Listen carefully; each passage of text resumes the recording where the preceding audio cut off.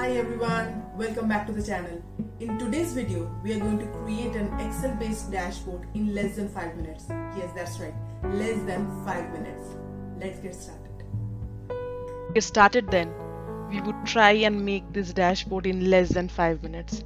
And to make this all happen, we have also put a timer on this page. I'll put that on start and get started.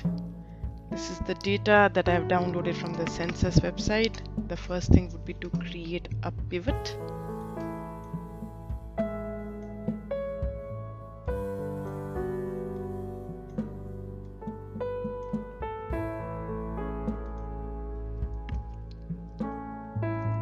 I would copy this and paste this because I would like to create another pivot table using the same data.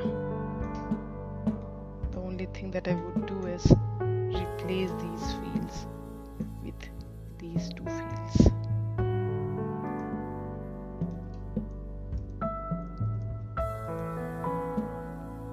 Change this to sum. I would actually like to see this in percentages, so I would change this to percentages. The next thing would be to create a pivot chart. I would cut this and maybe paste this here. I would come back here, create another chart, cut it, and again bring it here. The next thing would be to create something called slicers. We would insert 3 slicers. This would help us slice up the data at 3 levels. What we would actually try to do is that we would like to make these charts talk to each other. For that, the slicers would need to be connected to both the charts. That is what we are doing using the report connections. This has been created. Now let's see if it works. So I choose India, and then if I choose rural, you see that they have already been connected. So yes, we have already created this dashboard. You can also select multiple entries here, and as you can see, they get updated. If I choose urban, then again they get updated.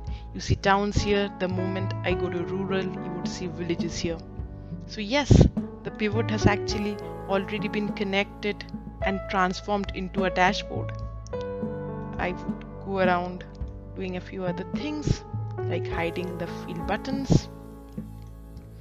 Since we have a lot of time, we can add a few other elements.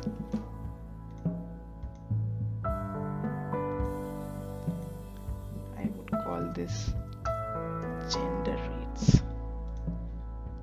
You can come here,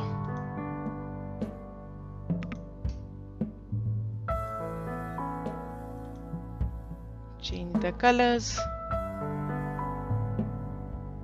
do a host of things. I would possibly stick to this.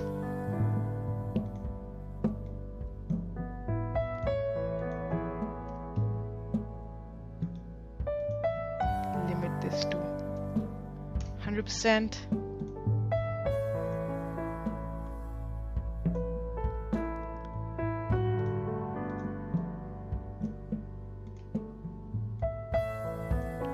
Add a few more states.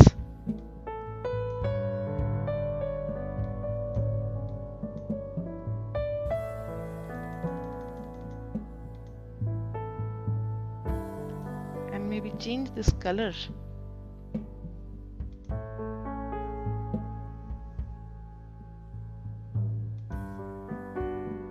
So yes, we are done. So well, that was today's video. Hope you found this useful. If you did like this, do share it with someone who may find this useful too. Thank you.